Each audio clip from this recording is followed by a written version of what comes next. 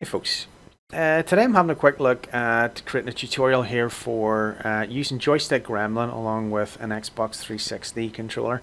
Now I've started using the Xbox 360 controller with DCS flying in the front seat in the Apache, and because it's quite well suited for the type of controls you need. So the triggers, which are labeled LT and RT, are actually analog axes on the Xbox 360 controller. So if I press left trigger, you see it's an analog axis there, but it's going between 0 and 100% plus, and the right trigger when pressed goes from 0 to minus 100. So that's what it currently operates like, and what I'm going to do is I'm going to turn these into a two-stage trigger for each of them.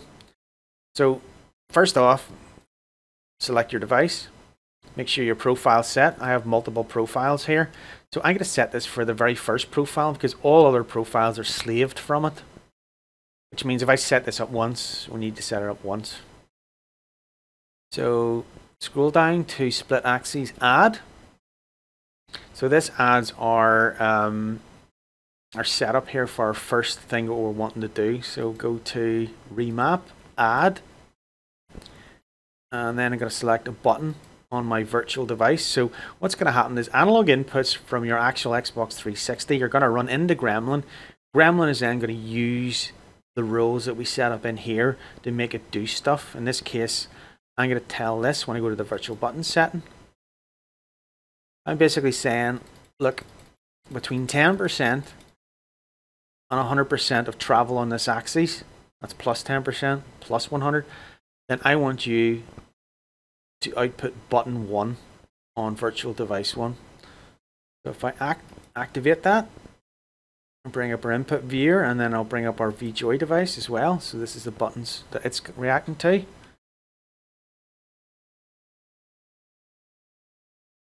So there you go.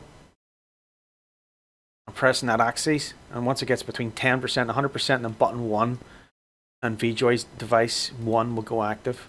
So we'll now just do this for each of the other conditions we want to use. Split axis again, add. Go remap, add. Scroll that down. And then what output do we want? We're going to go for button 2. And then we're going to go to the conditions. And in this instance, what I'm going to do is I'm going to use plus 95% to plus 100%. So this is the second stage of the left trigger basically here. So activate.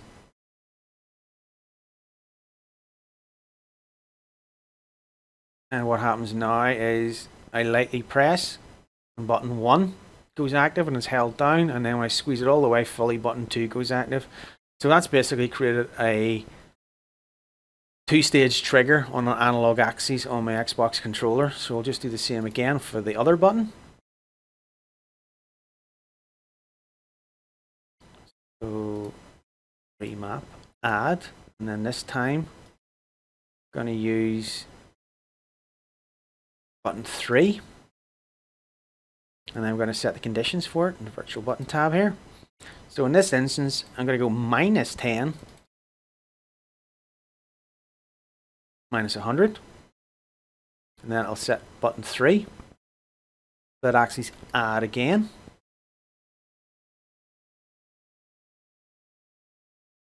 remap, add, and we're going to go button 4, and we're going to set it from minus 95 to minus 100. Let's use this opportunity to save and activate. Okay, so let's try the left button again.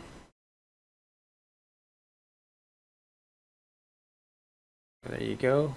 1 then 2, and then the right button. Slightly activated, just press lightly and all the way is 4. Now, one thing you'll notice here is it's mutually exclusive. So don't be binding commands where you're going to need to do too much. So there you go. That's the basics of how to split up an axis into 4 different buttons. So basically turning your 2 triggers into two-stage triggers. Yeah, I hope this helps. Take it easy, folks.